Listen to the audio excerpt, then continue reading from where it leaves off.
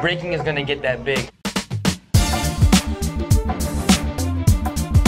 It's gotta start here in Korea.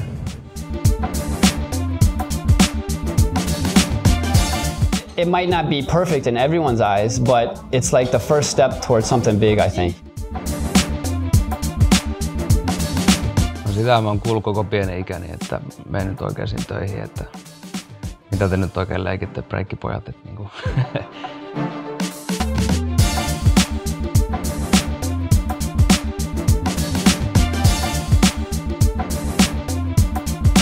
Something's gonna have to change, or we're gonna be living like this forever.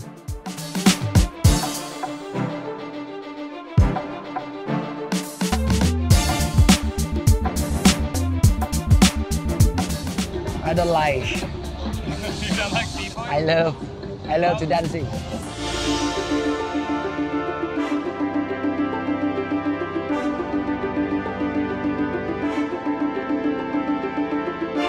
There's a lot of in breaking that's it's worth way more than money. That's so true.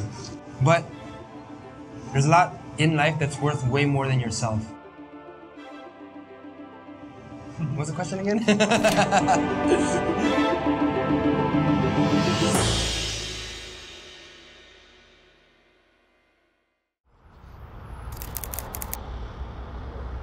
My name is Dyzee from the Supernaturalz crew and Rock Price 7 Commandos. First time I ran into breaking was in 1992. I was into a lot of trouble. I was like rolling with some gangs. It's a lot different because when I first started, there was like no competitions. You just break with your friends, and then you'd go out to a party, and when it came to an old school hip hop song or whatever, or like an old school rap song, you know, people just automatically knew breaking would start. You wouldn't even have to say let's battle. You would just throw down in the same circle, and then it automatically just somehow turned into a battle, and that's why it was so hyped. You know, if you were whack and your skills were whack, people would let you know. You know what I mean? Like the crowd would let you know you suck. I think I started getting like a lot of props or fame in my area, you know, because of like my legs. My friend showed me a video. He said, this guy's the best b-boy in the world, and he showed me crazy legs. So I was like, okay, if he's the best b-boy in the world, it's because he's got crazy legs. So I based my whole style on trying to have the most craziest legs and footwork, legwork, movement patterns that I possibly could.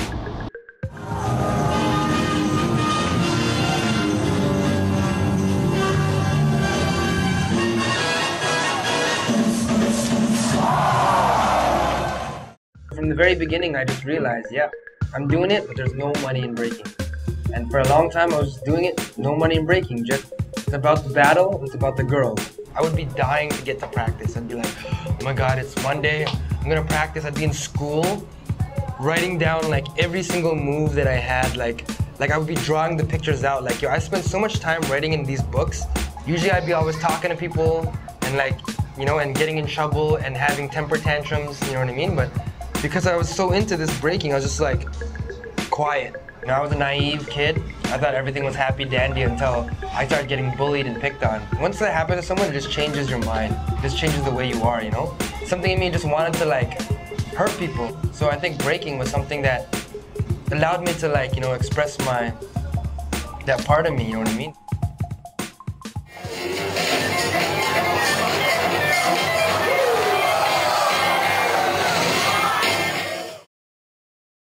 When I was 18 years old, at one point I had to move away to Philippines. I got my mother to send me there because I was getting into so much trouble with like police, like fights. People were looking for me, I was looking for people, there was like a war.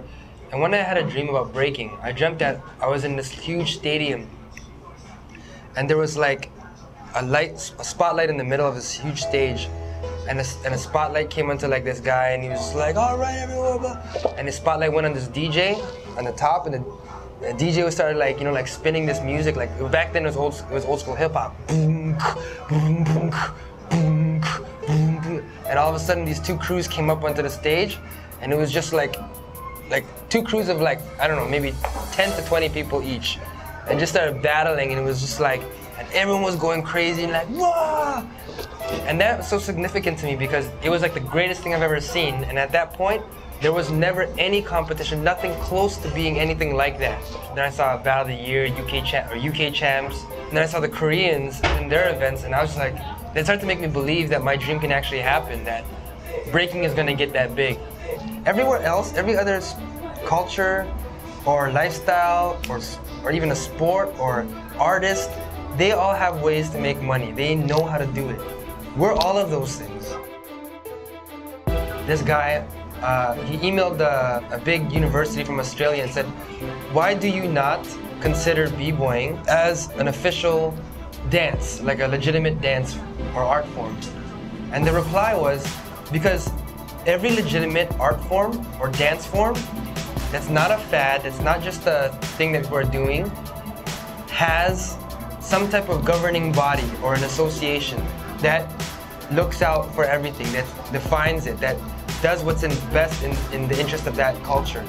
Other people have always said this, the way that you know something's a true art is if you know how to judge it. And people say, you can't judge art. Are you crazy? Art institutions, they have, the reason why these paintings are up on the wall is because they have a specific way of what it means and how to judge it. So everything has a way to judge, not just people sitting there saying, I think they won or they won. You know what I mean? Right now I'm gonna go pick up my passport, get my visa for China. I have one Chinese visa. It's already checkmarked, means it's done. I have a second one. I guess so. I guess breaking was my only real job I've ever really had. Youth programs, I started doing that when I went to college. I took recreation and programming, so I started opening up practice spots for breaking all over Toronto. Well, when I was younger, like I lived with my mother. I didn't have to worry about rent. I was like kind of like a bum. 2006, got my own place. That's when it was like really hard, you know what I mean, to make a living. And like I had to like try to really bust my ass just to like make like rent. Went into like debt because of credit cards, and yeah, it was pretty tough. Yeah, I never really cared about money though. That's the thing. So, you know. And right now I live in Seoul, Korea, in the Itaewon Foreigner District. Like, you know, I owned my own company. I had my own office in Toronto, you know, and I did my own big events. I realized that there's no way that things could change or make things grow any bigger. And I was like, is this how I'm gonna live the rest of my life? Trying to like beg sponsors for money? I don't think like NBA has to go to, you know, like looking to like go to the sponsors. We should like to sponsor our game. Like I'm pretty sure it's the other way around. But here, it's like if you have a dream and you have like the connections, you can make anything happen in Korea. Korea itself is a trendsetter, a trend-setting country. If there's anywhere in the world that we can make b-boy become professional with judging system and scoring system and set a new standard, it would have to be Korea. I miss my crew, I miss my family, I miss my friends. I need to like sacrifice and do things to accomplish something for the greater good, you know? And I believe that if b-boying grows big all over the world, I know I've done my part in this world, you know? This company is responsible for b-boying to grow. They really believe in like what I'm doing and what my vision is, you know what I mean?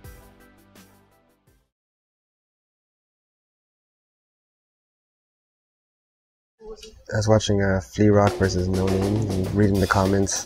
Flea Rock won, Abstract was the only judge, but No Name really ripped it. I'm not saying who won.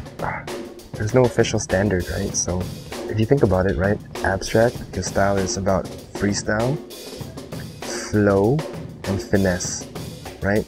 So if you think about just that, then Flea Rock had more flow, finesse, and like freestyle, right? He probably really thought that Flea Rock won, you know, based on his perspective.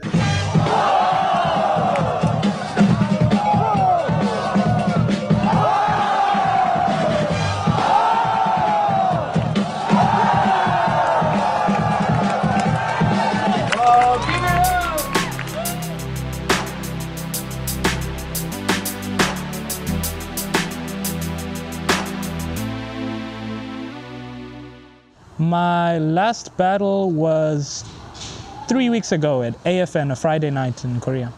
I lost. I wanted answers. I wanted to know why I lost. I did feel a bit confused.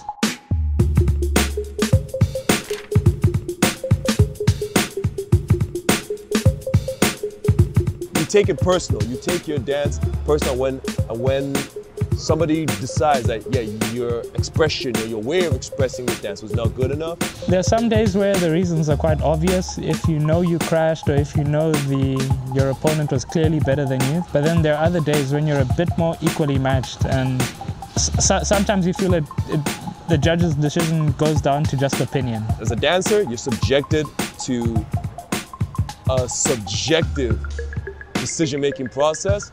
Even though you signed up for it, if it goes against you, it kind of pisses you off just a little bit. Currently, judging has been inconsistent, opinion-based, unexplained. Lately, judging has been a bit of a mystery.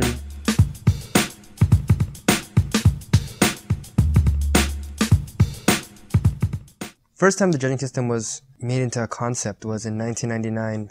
I organized one of the first competitions or b-boy events in Toronto called Back to the Underground. And at that time, there was no competitions, there was no judging systems, it was only pretty much ciphers before that. So I started thinking, how am I going to judge this, right? So me and my crew started talking about it, and we thought that it would be really stupid if we just get a couple of guys to sit down together and just say, hey, I think he won or they won. Like, that would be retarded. So we said, okay, there has to be some criteria. We said there's the people who think foundation is the most important. There's people who think originality is the most important. There's people who think all the dynamics and blow-ups and tricks is the most important. You know, there's people who think that, you know, being clean and not making any mistakes is the most important. And there's people who think that it's all about like how you respond in a battle. Foundation is about having that swagger and dancing with either A, complete musicality confined only to the music, B, footwork or sporadic or energy, or C, about finesse and suave. Next category is originality or artistry. Okay, originality is about having your own creativity and unique individuality, having either your own character, your own style, your own technique, or your own concepts, and even possibly flipping things around to make it your own. Dynamics is about having very distinguishable or observable qualities in your moves, such as a high level of balance, speed, strength, energy, complexity, something dangerous or that can have a risk of injury, or even flexibility. Execution is about executing 5 components. You must execute your confidence, a rhythm, you have to execute your style, no stumbles, you gotta execute your technique, your moves, no crashes, and you gotta execute something fresh or new every round, no repeating. The battle category is about 2 things. Having your confidence, and not just any confidence, but swagger, meaning aiming your style and your moves at your opponent. And 2, responding, meaning taking what your opponent does and either outdoing it or adding on. There's 1 judge assigned to each perspective. Each judge is giving a score from 1 to 5 only according to his or her category. And the winner is determined by who wins the majority of the 5 perspectives.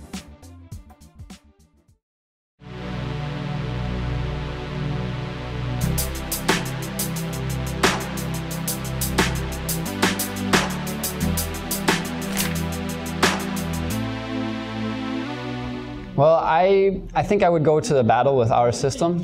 And the reason why is because I know what people are looking at. I know what I need to do to win the battle, you know? I know that I need to have foundation to a certain level. I know that, you know, my dynamics have to be on point. I need to be artistic. Whereas if I go to a battle where anyone's judging, it could be, you know, the other crew's friends. They could be like paying off the judge. Who knows, you know? It's not, it's not, you know, concrete.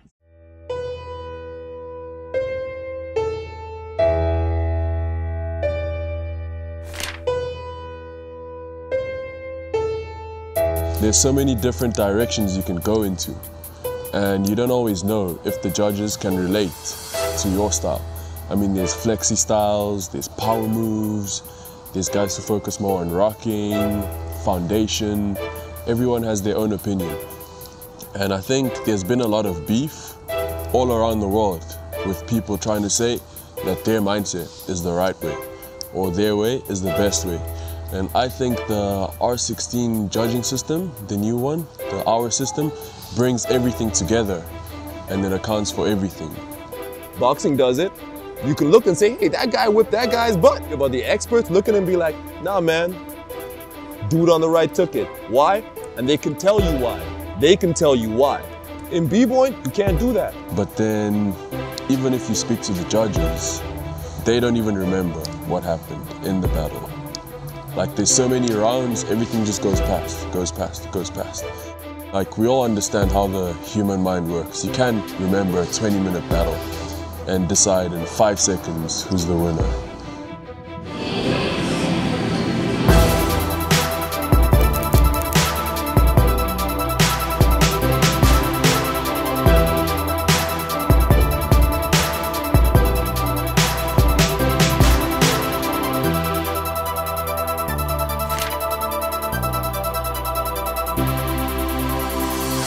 Ausysteemin tuomarointi oli äärimmäisen helppoa, koska meillä oli se iPodi kädessä ja siinä oli sitten, piti vaan painaa nappulaa heti kun oli rani mennyt. Ja monesti kun itse tuomaroi ilman systeemejä, niin pitää tehdä muistinpanoja ja itse rustailla sinne mitä ikinä tekeekään ja sitten seuraa samaan aikaan, että mitä tapahtuu. Ja periaatteessa itse on täysin vastuussa siitä koko tilanteesta. Tosiaan kun se oli kavennettu se perspektiivi, mitä katsotuomarina, niin ei tarvinnut sillä lailla vertailla, että jos tämä tekee noin ja sitten toinen tekee jotain ihan eri tyyliä, niin miten ne sitten, kumpi niistä on parempi, se on aina se hankala juttu tässä breakin tuomaroinnissa. Et esimerkiksi mulla se execution oli mun kategoria, niin sitten mä katsoin, että jos se veti hyvin tai jos se crashaili menemään, niin sitten sen perusteella annoin omat niin kuin arvosanat sitten tousta. With the hour system, they can tell you, okay, in your second round, this was sloppy, your execution was off, or whatever was wrong. So you can track everything. It breaks everything down. Like, okay, let's say today's judge is a power mover, right? Oh, I gotta do power moves to win the battle. It's not like that. You know exactly what you have to do to win a battle. Our judging system has got rules. It's consistent, it's explainable. You get answers, answers you can understand, answers you can work on. I think it has the potential to take the dance to the next level.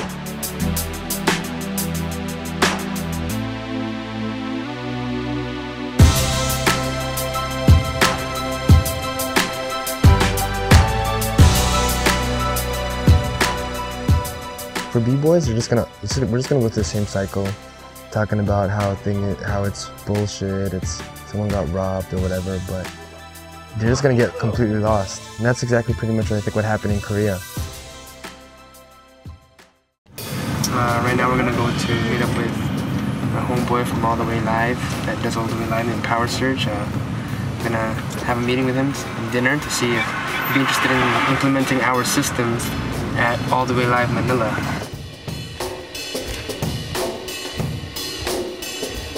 It's definitely a step in the right direction.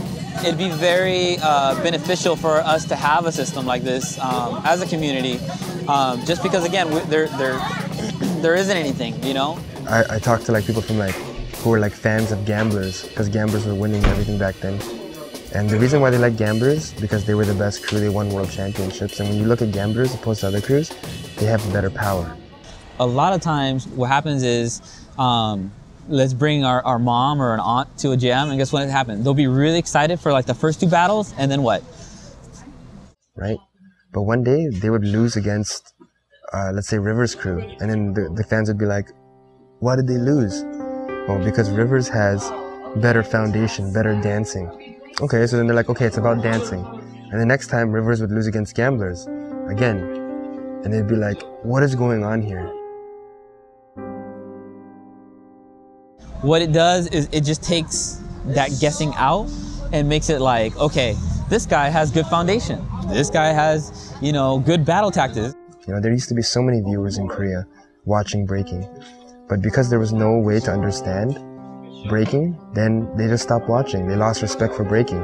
And so I guess that'd be the good thing about it, is that the audience isn't confused or isn't in darkness. just makes it a little bit easier to understand what is happening, you know? They can be entertained. They can be like, this is really entertaining, but you can't really respect it because there's nothing in it that you can acknowledge, that you can be like, this is official, this is how it is. There's actual deep thought and philosophy. Nothing is concrete right now. If you at least have one base, you know, the judging system, then you can have your trends on top of that, that's fine, things can change. But if you have something concrete, then you can have something that, you know, can evolve but yet stay the same the whole time. Jonkunlaiset standardit meillä pitää olla mun mielestä tuomaroinnissa, että tyylejä rupeaa olemaan niin paljon erilaisia ja niin kuin jokainen tekee vähän mitä sattuu, niin se on meidän niin kuin vastuulla päättää se, että mikä nyt sitten on breikkiä ja mikä ei toisaalta, vaikka niin kuin totta kai se luovuus ja omaperäisyys on niin kuin yksi tärkeimmistä jutuista tässä koko lajissa. So like this judging system is like the trunk of a tree. And there can be tons of branches, you know, there can be tons of leaves, different colors and stuff. It's no problem, it makes it more beautiful, you know, but it needs a base.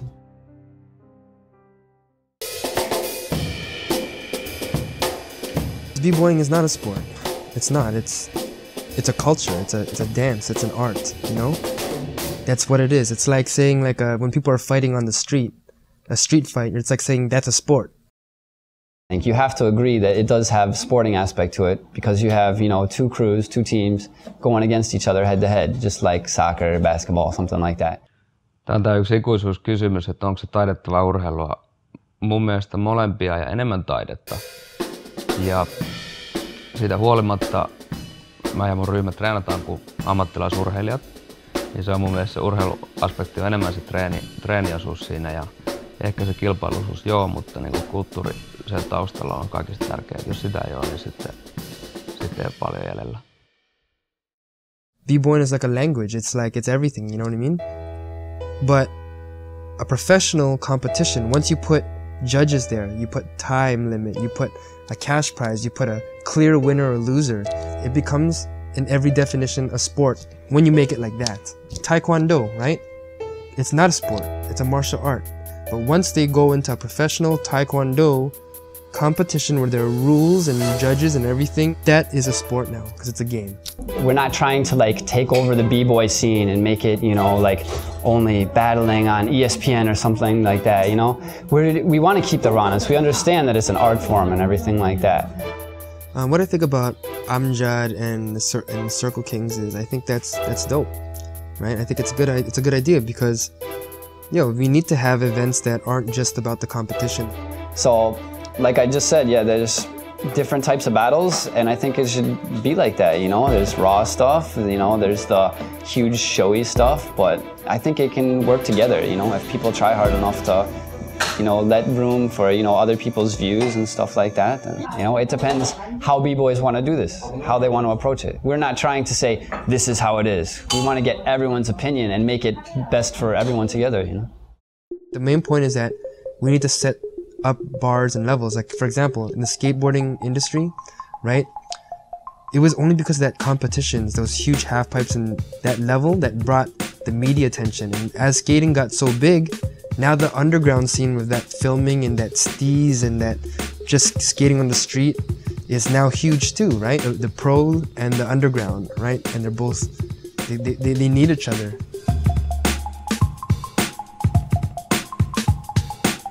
Yeah, I heard some people say that, yeah, b-boys shouldn't make money and, you know, they shouldn't make money off b-boying. And it's really easy to say when you have options. You have like jobs or you have like you come from a rich family or whatever. Yeah, it's so simple to say. But when you don't have anything, you don't have even like a father, you don't have, you know, an education, you don't have any money, but all you have is your ability to dance.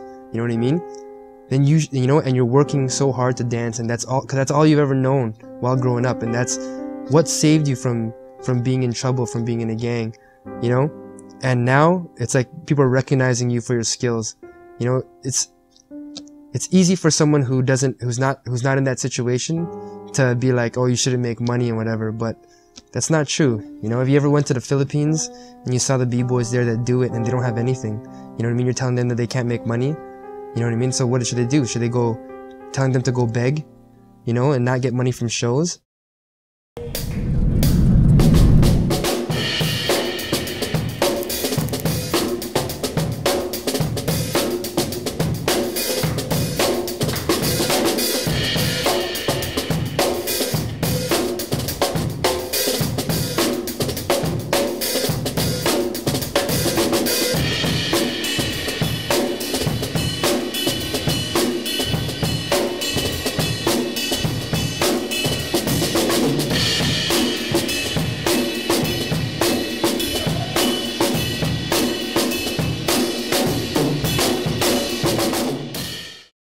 เต้นเพื่อเปิดหมวกครับเก็บเงินฮะเก็บเงินไปซื้อของเป็นของตัวเองครับ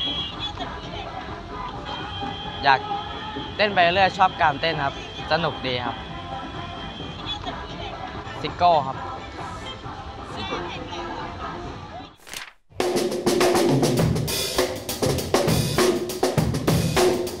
อยากเต้นเก่งๆนะอยากมีอนาคตเป็นของตัวเองครับ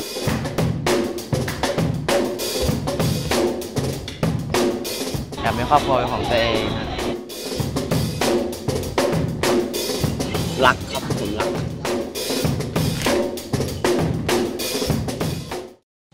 เกี่ยวกับการเต้นแล้วเต้นทุกวันมันก็ไม่น่าเบื่อดีกว่าเอาไปยุ่งกับพวกยาเสพติดพวกอะไรพวกนี้งานอื่นมีทำไหมมีทำนะแต่ส่วนมากผมจะเลือกที่จะไม่ทำดีกว่าไปยุ่งพวกเด็กแว้นอย่างเงี้ยถ้าแบบชอบแบบมันมารวมกลุ่มกันแล้วผมชอบมันเป็นแก๊งเตอร์ดิแล้วก็สร้างทีมสร้างอะไรเป็นของตัวเองเนี่ยมันดูเจ๋งกว่ามองแบบแข่งกันแบบมันสนุกแบบให้โลกข้างโลกเขารับรู้เลยว่าคนไทยเจ๋งจริงไม่แพ้กับต่างชาติสักวันผมจะไปเหยียบประเทศของเขา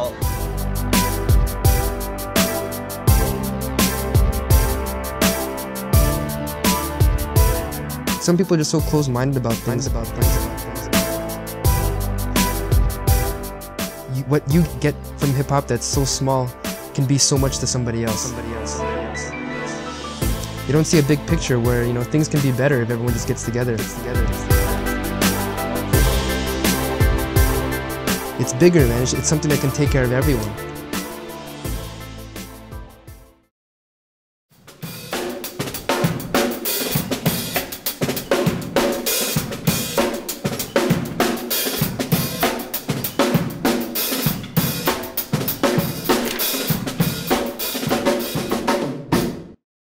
저는 처음에 저징 시스템을 도입한다고 했을 때 R16 때 그때는 처음엔 솔직히 왜 비보이 배틀에 그런 점수제가 도입이 되고 제가 생각하는 그런 배틀은 그렇게 다른 올림픽 게임처럼 누구에게 점수를 주고 점수를 받는 게 목적이 아니었잖아요. 원래는 배틀이란 게. 그래서 조금 어느 정도 반감을 갖고 있었는데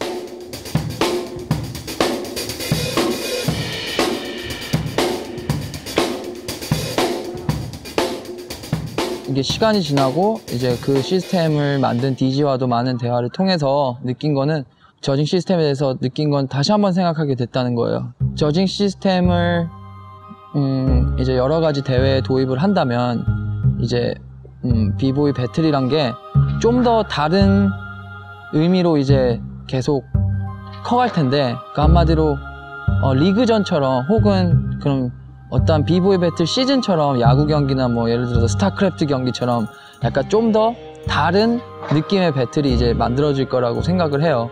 그리고 두 번째로는 그거보다 더 중요한 거는 우리 자신이 다른 미디어나 다른 뭐 비보이를 이용하려는 사람들한테 좀 더 우리를 보호할 수 있다고 생각을 해요. 그래서 저는 이 시스템이 그렇게 나쁘게만 생각하지 않고 There's certain people in the scene who hold a certain amount of power. They might throw jams, or they might, you know, have a whole bunch of judges lined up and whatever. They might feel threatened by the system because they might think, oh, now I can't just choose my judges or choose my friends. Or they might think, oh, well, this is what I think of b-boying, and I don't want to allow, I would hate to see the day that another crew that doesn't break like that wins. They fail to see that this system will still, like, you know, like, it will still help them, you know what I mean? It will help them and their event even grow even bigger too. Like I said, people think maybe Dyzee's doing it, you know, for himself, to make himself like big or to make himself rich, but I've worked together with him this past year and seen that that's not what he's doing, you know? He works with Cartel Creative together right now, like in and out, day and night. He pretty much stopped practicing. He's put a lot of things out, you know, if you look at his stuff on YouTube, on our channel, he's got stuff, you know, about his plan for the B-Boys' future, about what the association is, about what the judging system is. He just made a manual for the judges and the district representatives and stuff. At least look at all the information he has before going and judging it, you know? Se kansi kuitenkin pitää mielessä, että miten iso porukka tätä AV-systeemiä on ollut tekemässä, että siellä on ollut kaikki niitä OG-tyyppejä ja lajin legendoja tekemässä näitä dokumentteja, mikä perusteella, niin kuin, mihin se perustuu se koko tuomarointi. Plus sitten Dyzeellä on tietty vuosia ja vuosia, mitä se on kehittänyt koko systeemiä. Että niin kuin, ei tämä ole mikään sutastu juttu, mikä niin kuin on vaan keksitty, että R16 näyttäisi hienolta, vaan niin kuin, tässä on vuosia ja vuosia duunin takana.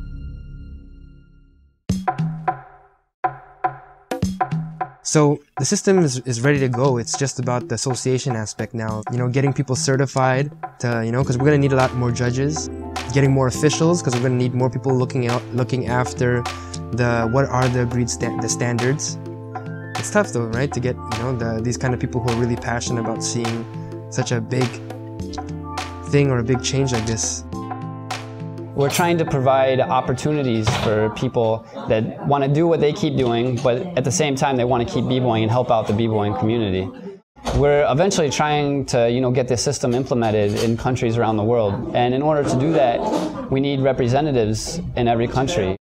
That's what I see the future for b-boying, like a place where, you know, all b-boys, you know, whether you're like OGs, pioneers, or legends, or you're new, there's a place for everyone to make a living, you know? That's what I see. If b-boy can grow to that level, you know, if we can take it there. You know, the system, the association, we're trying to make non-for-profit. You know, we don't want any corruption involved. We don't want the media taking over. We're doing this for the b-boys. If we have a way to make everything concrete and documented, then, you know, then we have something, you know, for the future. We have hope.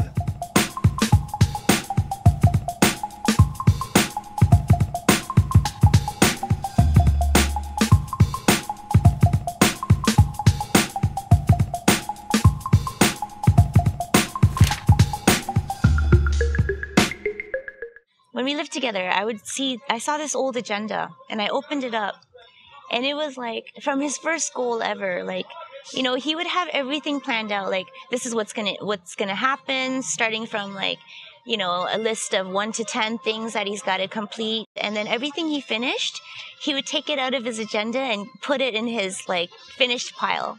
And he had like piles and piles of these. All he knows or loves is b-boying, so he's been working on this thing forever. Dyzee's a hard worker. He works very hard, and then when he comes home to play, it's basically Facebook, so he can write about his Bboy Dyzee diaries, and then it's YouTube to look at like the latest, if there's any latest uploads based on him or his interviews or, you know, fan comments. And then it goes to all his fan mails where he goes and prides himself on like answering each fan mail like individually. Yeah, I could barely get like a foot massage in at the end of the day. Like, I'll come home tired from work, I'll be like, can I get a 5-minute foot rub? And he'll be like, what? There's his ADD. It's funneled into like his b-boying. Everything is cool. We make dinner, eating, and now it's like 2 o'clock in the morning where I have to wake up in the morning. And right before I go to bed, she's like, "Can I get a foot massage?" A foot massage. It's 2 o'clock. I gotta sleep at work. Like, you never give me a massage. I'll get home at 11 p.m. and I haven't eaten in 7 hours, and Dyzee will always have dinner on the table. So sweet. Dyzee, yeah, like I said, he, you know, goofs around a lot. He's always fun to joke with, but he always, you know, you can tell he has like a direction. He knows what he's doing all the time, which is, you know, kind of cool to see in a person. He wants, you know, everybody to like be organized together, whether it's his association or someone else's association. He's all for it. This is something that's his passion, his dreams, and his goals. It's all part of who he is, and something that he has to do it because it's from his heart. That's one of the things I love about him. I really honestly believe that it's the reason why I'm supposed to be here, because that's what God wants me to do. It sounds crazy.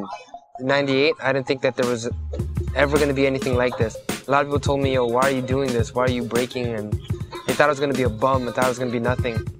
The hardest thing about this job is that B-boys are too used to being rebels. This judging system kind of says that there is no right way, that everyone's way is equal and it's valid. You know, trying to get people to unite. You know what I mean? That's gonna be the hard part. No one respects breaking outside of B-boys. You know, now I'm talking about like 15-year-old girls at high school parties. I'm talking about like grown-ups. No one wants to say it, but they look at us just like, you know, like little punks and youths and whatever. They don't take us seriously. And we know that we're better than that, you know? And yeah, just think about that, right? Why we need to come together, and as we grow older, yeah, we have to fix things, right? Like we have to find ways to unite the community and protect the culture, right? So yeah, that's it. It's a lot. Okay.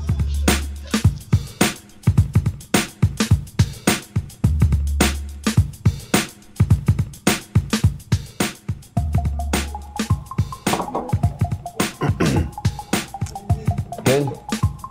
Yeah. Alright, word.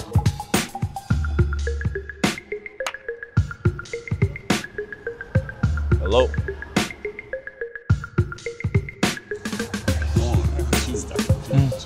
Alright, Pedro, let's shoot that rap video. Kick your ass.